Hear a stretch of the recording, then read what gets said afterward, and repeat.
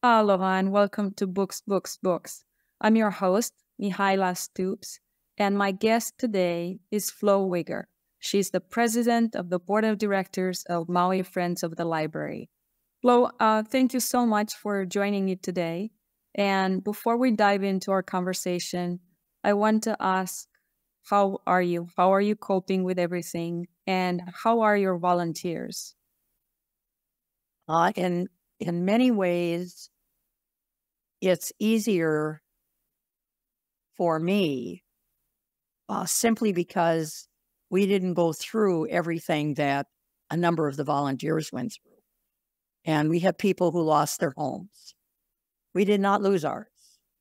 But losing the bookstore and losing the library was very, very devastating.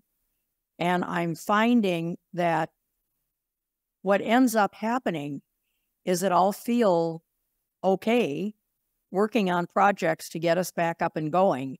And then all of a sudden something will happen and it'll really remind me of everything that we've lost. And then you go through this, oh my God, what are we going to do? It's sort of like PTSD. It's that same kind of thing. But again, we were very, very lucky in terms of the fires stopped about 3/4 of a mile from our house. And so we knew we were going to be okay. But it was a very difficult time. Even with that, my husband was a physician for years at Kaiser. And he ended up finding out about 10 of his patients perished in the fire. And a number of people that we know in the community, excuse me, a number of people we know in the community are really suffering. And as you mentioned, several of your volunteers have lost their homes. Yes. For our viewers, I want to inform them that the only bookstore in Lahaina was managed by Maui Friends of the Library. And for me, as a Lahaina resident, it was not just a place where I could go and buy old books, used books, also new books, a lot of Hawaiiana books. But it was also a gathering place and a place to meet other people that love books and to talk about books. And the building is no more. And I assume we also lost all the books. Am I right? Oh, yes. Everything in the store was down to ashes. Absolutely everything. There's nothing left. Nothing.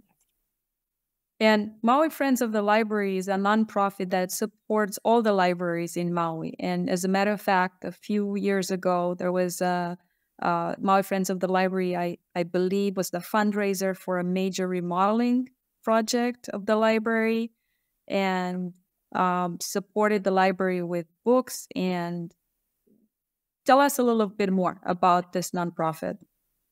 It is a nonprofit. Maui Friends of the Library came into existence in its initial type way back in the early 1900s. And there were people who had moved to Hawaii, had moved to Maui, lived in Lahaina, and they wanted to start book clubs. And they would gather at someone's home and doing the way book clubs do today.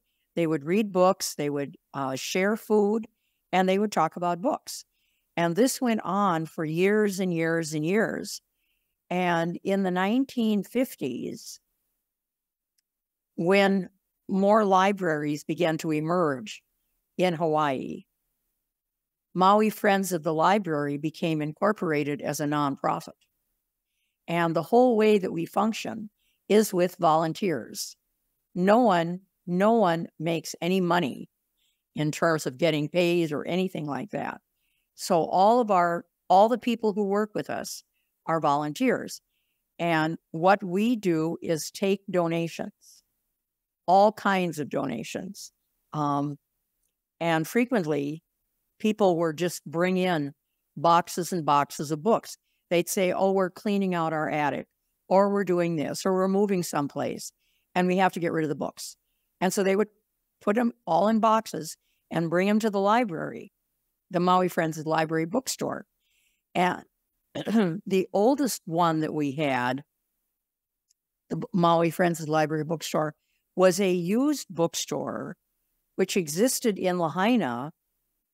In fact, when I moved here 30 years ago, there was that bookstore. And it was a used bookstore. Joanne Carroll ran it. And it was a for-profit bookstore. And Joanne had had it for years and years and years. And finally decided that she just didn't want to have all the hassle of owning a bookstore. So she turned it over to Maui Friends of the Library, just gave it to us. And so we were, for a long time, located at the Wharf Cinema Center. And then a couple years back, well, I think now about 4 years back, we became part of the outlets in Lahaina. And the first location. And then 2 years ago, we moved to the location that we just lost, unfortunately.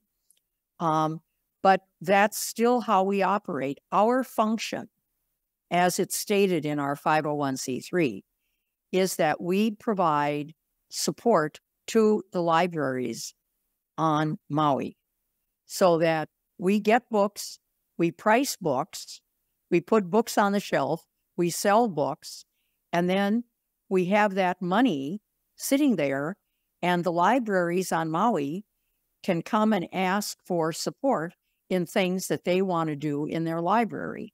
So, for example, at our meeting 2 weeks ago, we just authorized a fairly large expenditure for the library in Kahului, who has not been opened, I think it's been about 2.5 years that we've been waiting for it to open. And now it's even more critical. So we gave them a fairly large sum of money so that they can move ahead with the remodeling. We also supply scholarships for people who want to become librarians. And they have a very good program at the University of Hawaii. And you can get classes at the Maui campus. And so we provide scholarship assistance for people who want to do that. Consequently, we have people working in the libraries all over the island that are scholarship recipients from Maui Friends of the Library.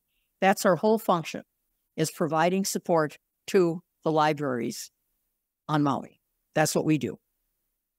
Wow, I did not know about the scholarship. That's absolutely amazing because, you're helping them function, basically.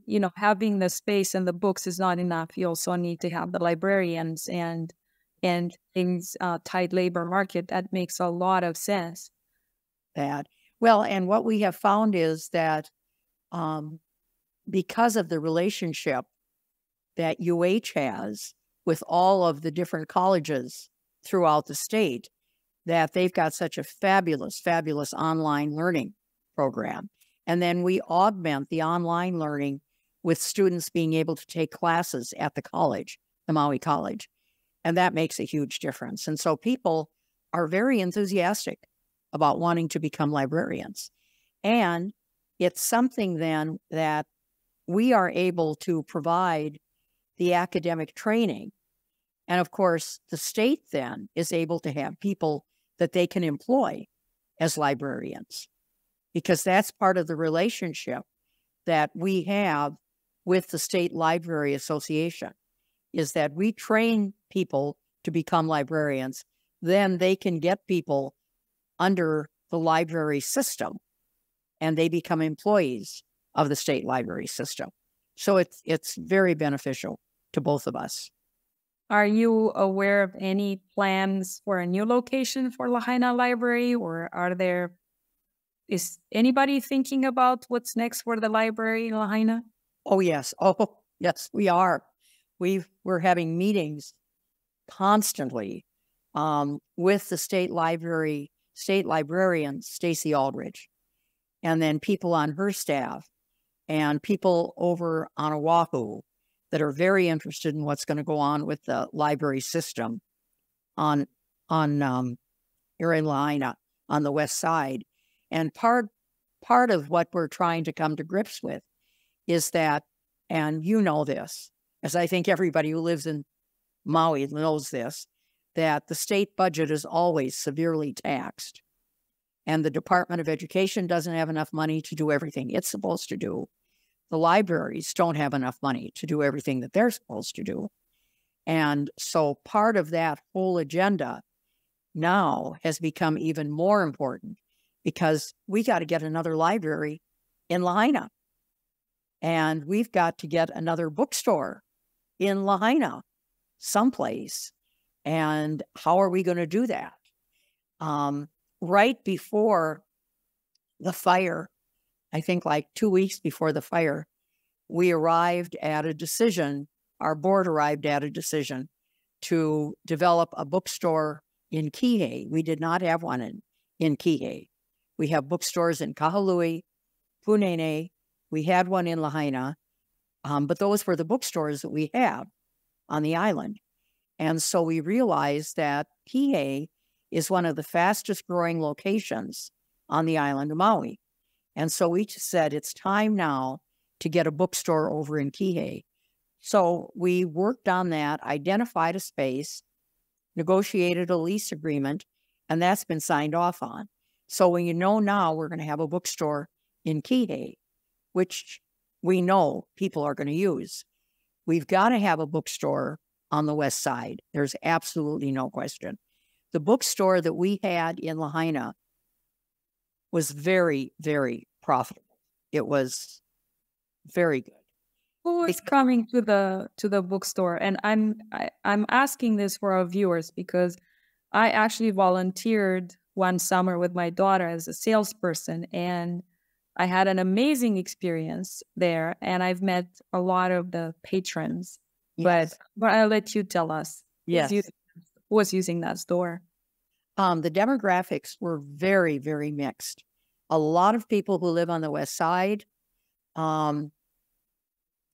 mixed with tourists, because the boats would come in to the harbor. And people, in fact, right before the fires happened, I was working a shift in the afternoon, and a couple came in and they had a whole sack, just a big bag of books. And they said, we're bringing these back. And I said, oh, do you live here? Have you bought books here? They said, no, we don't live here. We live in New York, but we come to Maui every year on vacation. And we come to your bookstore and we buy books. And we take them home and we read them. And now we're bringing them back. I said, okay.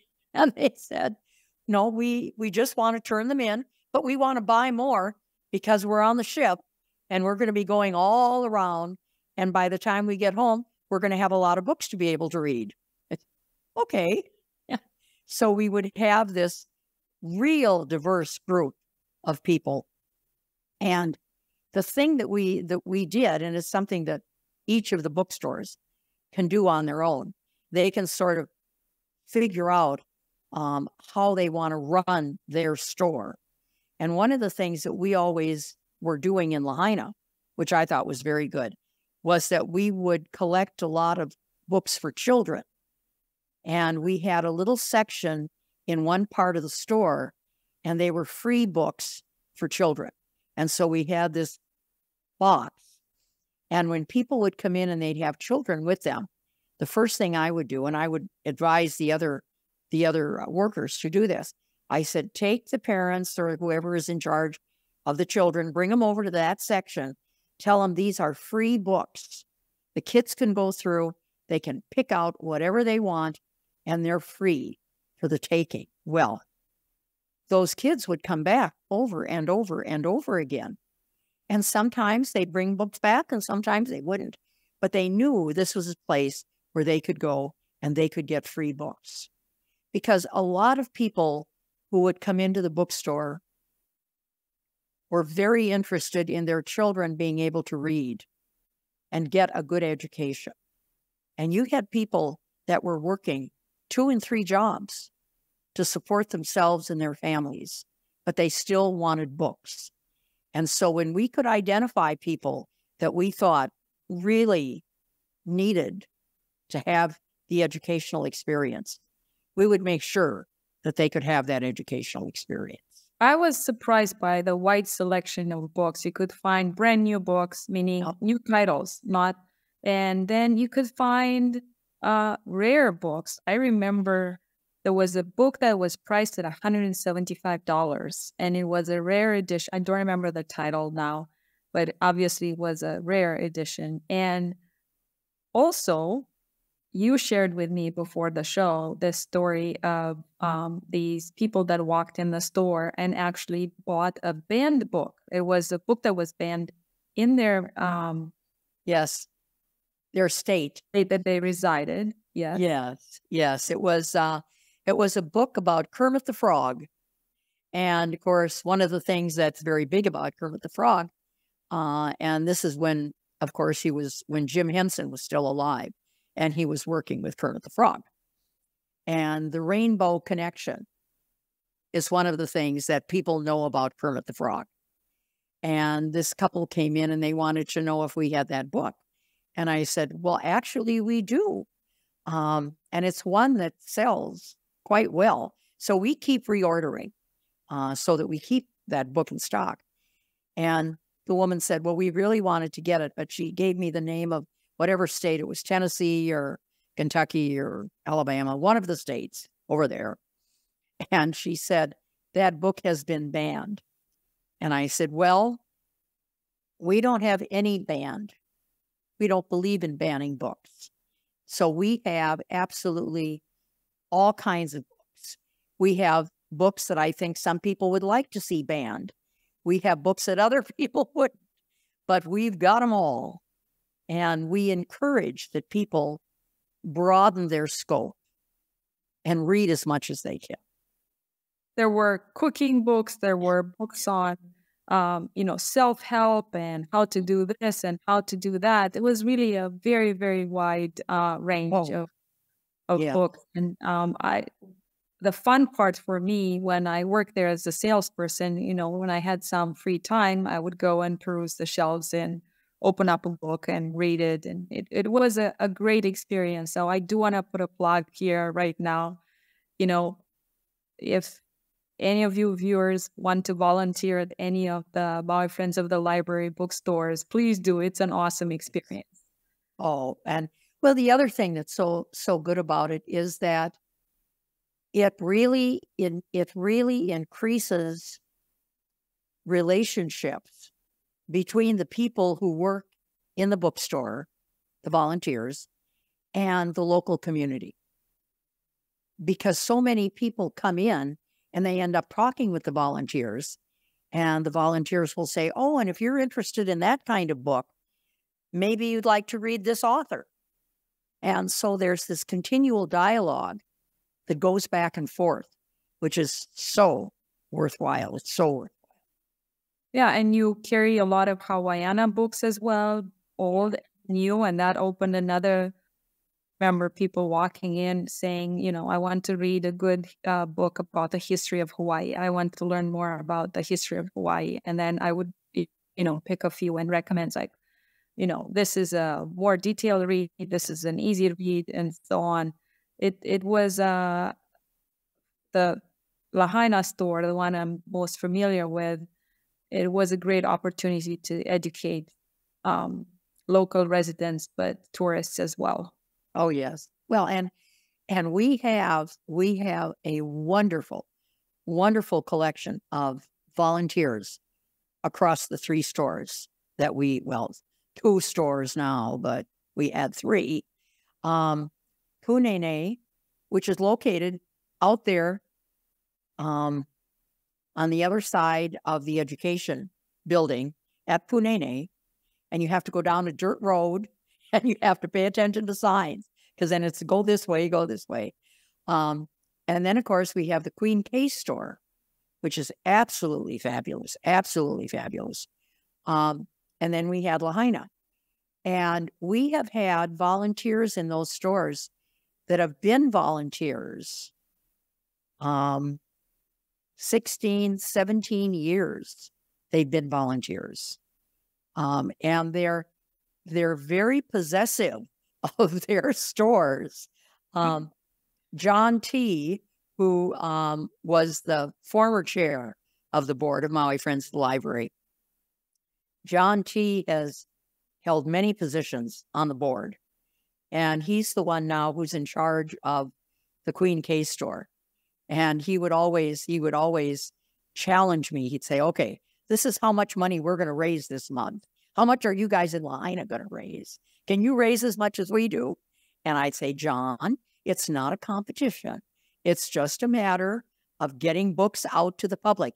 He'd say, I know, but I want more money than you. And so we always had this thing going back and forth. But we have people who have been there, volunteers for a long, long time. The other thing that's very good about the Friends of the Library bookstore is that we try and be responsive to whatever our local community is. So, for example, when we were open in Lahaina, we were open from 10 until 6. So we had 2 4-hour shifts, 10 to 2, 2 to 6, because the outlets in Lahaina were open at that particular time. So that meshed with them. Punene has a different schedule. And again, it's because of what the community at Punene needs.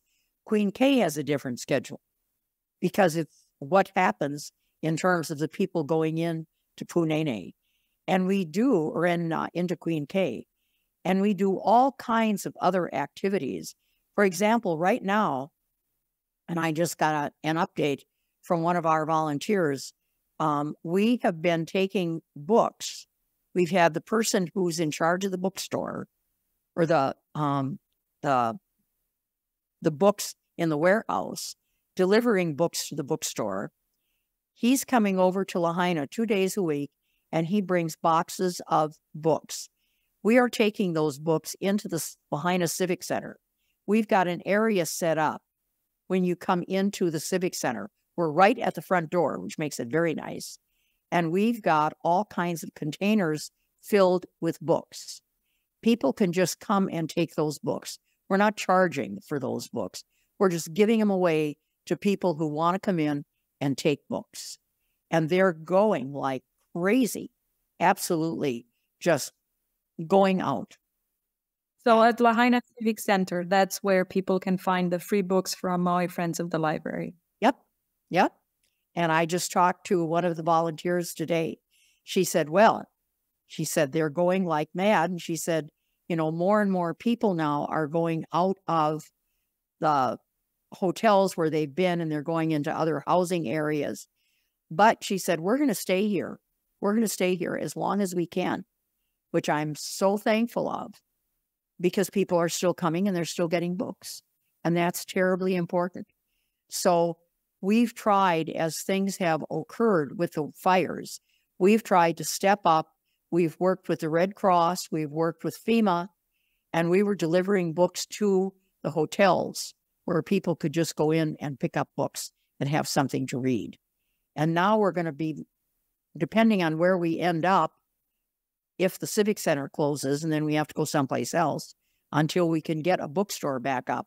Now we're negotiating with the Department of Ed to have somebody come in and do story time with the children so that they have something there. What is the timeline for reopening a store? Oh, the timeline for reopening the store is as soon as I can find a spot. As soon as I can find a spot. We've got books in the warehouse. If I can find a spot somewhere in West Maui that would serve the needs, we can go in, we can see what needs to be done in terms of putting in shelving, things of that nature. I've got the guy who did the marking of the books in terms of how much we charge and all of that. He's ready to go. He calls me every couple of days. Have you found a spot? Have you found a spot? I'm waiting. And so we can go. Are you currently fundraising? Are you soliciting donations? Are you in kind, financial donations towards rebuilding the store? If people want to donate to us, we will certainly take it. We were very, very, very blessed. We have a good bank account in terms of dollars. And so we're not trying to take money away from other people that probably can use it more in terms of their organizational structure. But if somebody wants to give us a good lease on a space, we'll take it. So let's work on this. Let's find a place so that we can open that store again and, absolutely, bring the books to all those book lovers and avid readers. That's right. That's right. Well, Flo, thank you so much for joining me today. I hope that our next show soon is going to be about the opening of the store and yes, organizing some events there at the store. Yes. So if anybody knows of a space that we can rent, we're ready to go. Well, just have them call you.